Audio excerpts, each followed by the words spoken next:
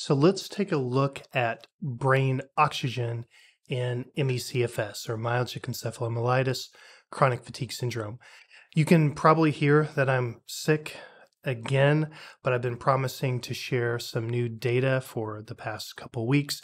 And so I thought I can spend a few minutes to do just that and share some of this information with you. So I'm Dr. Younger. I'm director of the Neuroinflammation, Pain, and Fatigue Laboratory. And today I'm sharing kind of first ever seen results from my laboratory. So this is before it's been published, before it's been presented at a conference, before it's been shared outside my laboratory in any way. Only myself and my graduate student have seen these data.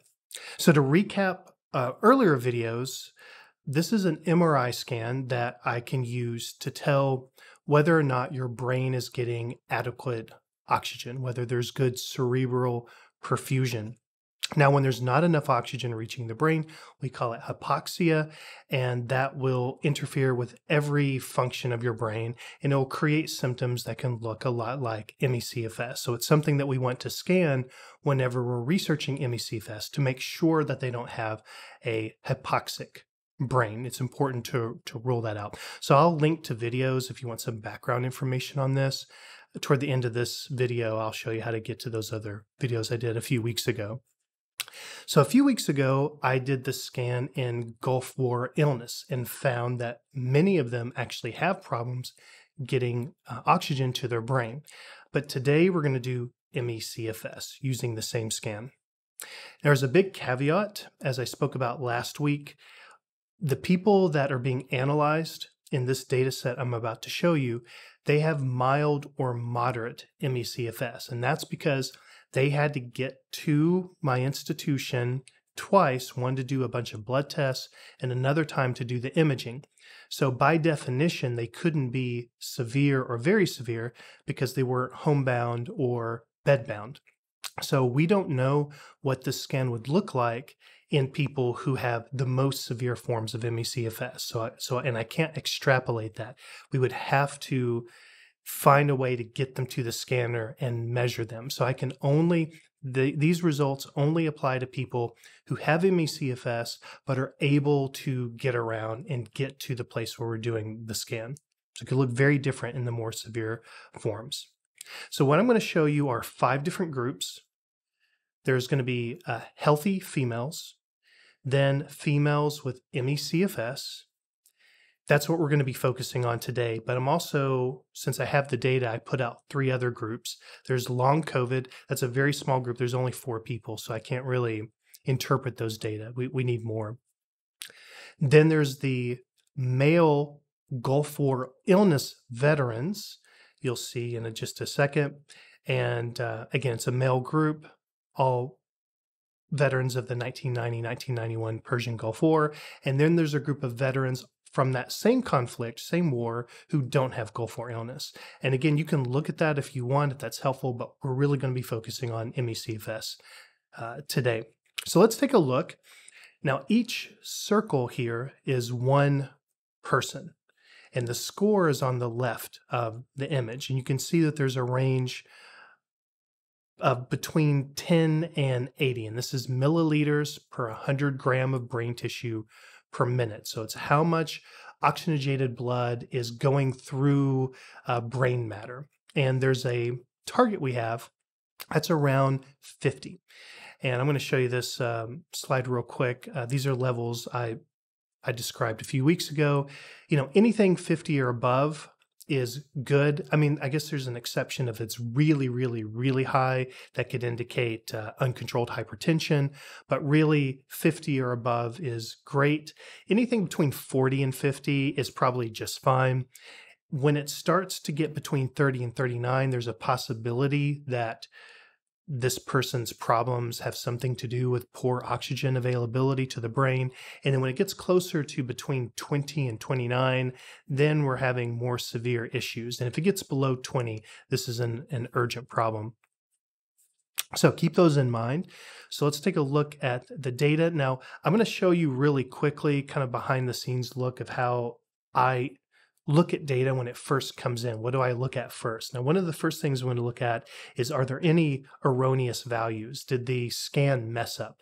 The equipment and the processes are very complex, and there's a lot of places where things can break down. And so I have to make sure that the data look right first, because I don't want erroneous data to contaminate the data set and make us make mistakes in our interpretation. So what I'm seeing here looks fine. Looks like the scan is working like it should. I see there's no crazy high or crazy low values. There's some concerning high and low values, but nothing that is beyond belief. So we see values that are a little bit below 80 on the high end. If we look at the low end, we see a couple that are close to 20, and we see one that's closer to 10. That is very concerningly low. So we'll have to look at that person very closely. But again, those are possible.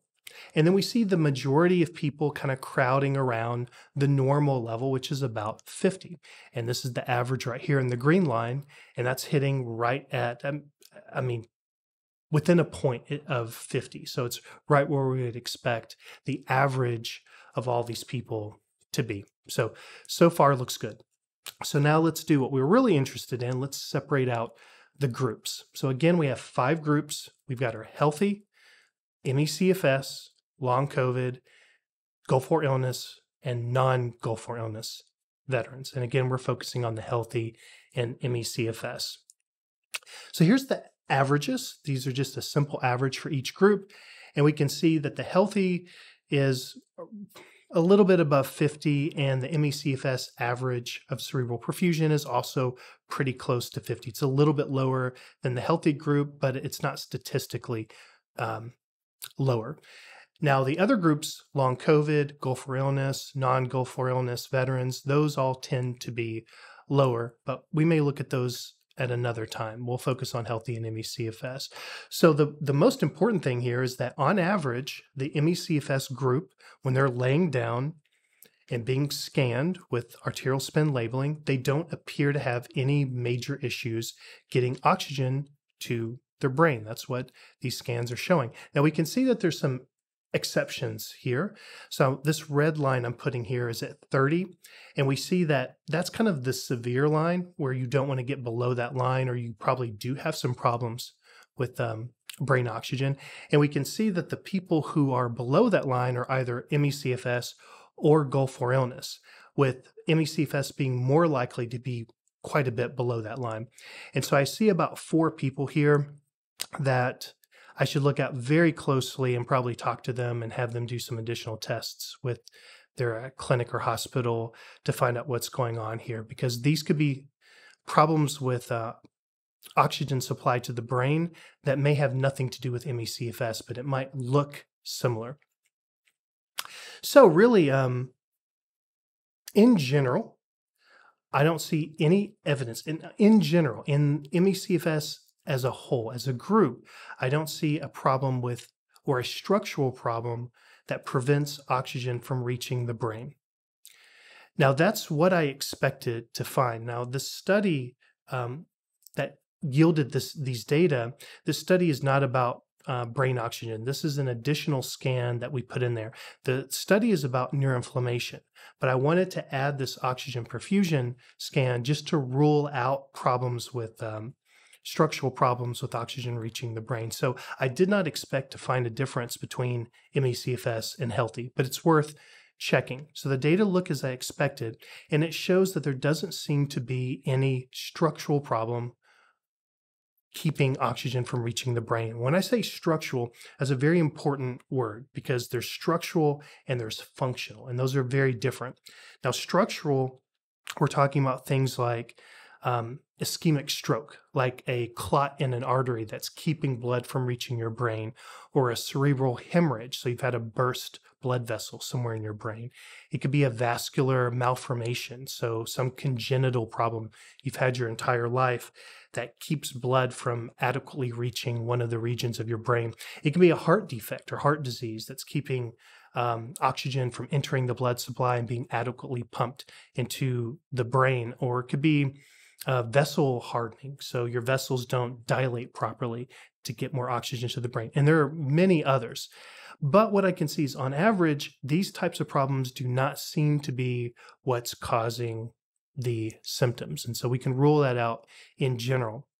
Now, if I went to a brain oxygen expert like Dr. Peter Rowe, and I said, hey, I got all these ME/CFS participants, I put them in the MRI scanner, they all laid down, and their brain oxygen looked fine to me. I have not asked him this yet, but I'm going to guess that if I said that to him, he would say, well, yeah, of course that's what you saw because they're all laying down. You're not going to see the problem with people just laying there. And that's because the problem with brain oxygen in ME/CFS is a functional problem. It's a system that's working incorrectly. And so it depends on what they're doing, whether or not you can see the problem. To be able to see the oxygen problem in ME/CFS, you have to have them go from lying to standing up, or you have to have them do a table tilt test or some kind of physical exertion task. And those are things we can't do when you're inside an MRI scanner because you can't move, or else we can't collect the images. And there's no room to move anywhere. It's a small bore that you lay in. And so we can't do those tests in the scanner. And so what I'm talking about now are functional issues. And, those things are not captured by this particular scan. So I'm talking about things like orthostatic intolerance, dysautonomia, or POTS, which is postural tachycardia syndrome. These things that have already been associated with ME/CFS, I can't test those using this scan in the MRI.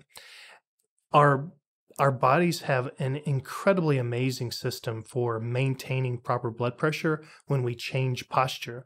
And if it didn't, we would faint every time we tried to stand up. So it's the system of pressure detectors on our vessels going up to the brain, coordinating with our autonomic system, coordinating with our heart and our blood vessels, so that when we change position or change exertion, the vessels react to maintain proper oxygen to the brain. And again, if it doesn't, there's all kinds of problems you can have, including fainting. These systems can fail, and that's what's been proposed in a lot of cases of ME/CFS. Again, it takes different tests to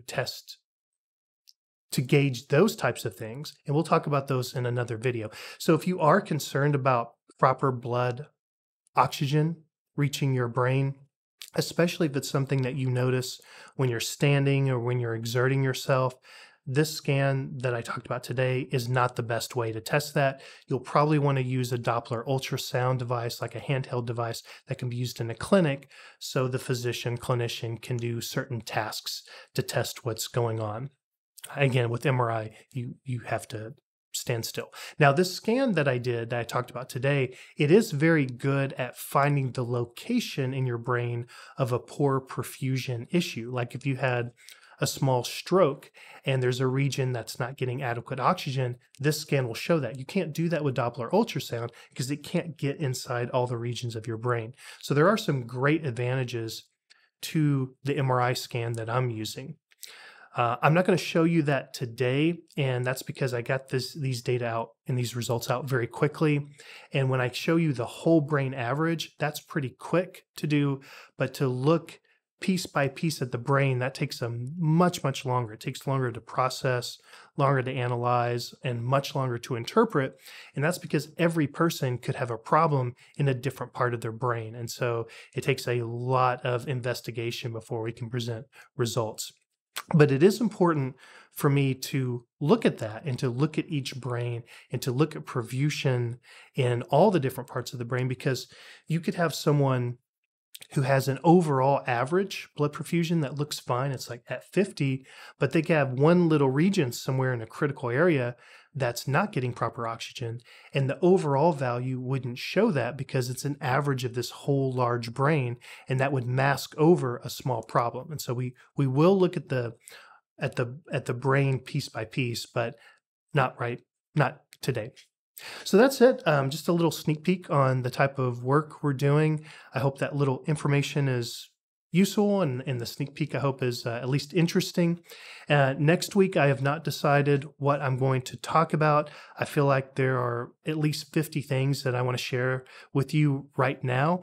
but I will pick one for next week, and I will be back on Monday. Thanks.